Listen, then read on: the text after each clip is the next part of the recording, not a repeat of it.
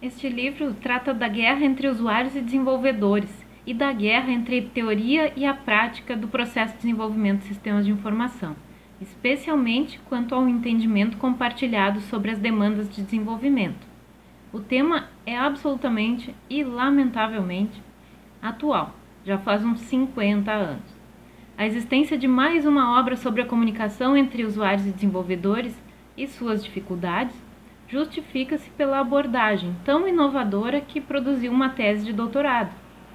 Apresento aqui a ousada aplicação do modelo Organizing da psicologia social das interações interpessoais a este tema espinhoso do entendimento compartilhado e da falta dele entre usuários e desenvolvedores.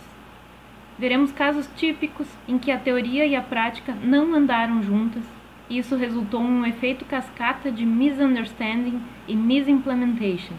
E para variar, alguns casos ilustrativos de estudo em que se estabeleceu de fato uma parceria harmoniosa e as coisas funcionaram como deveriam.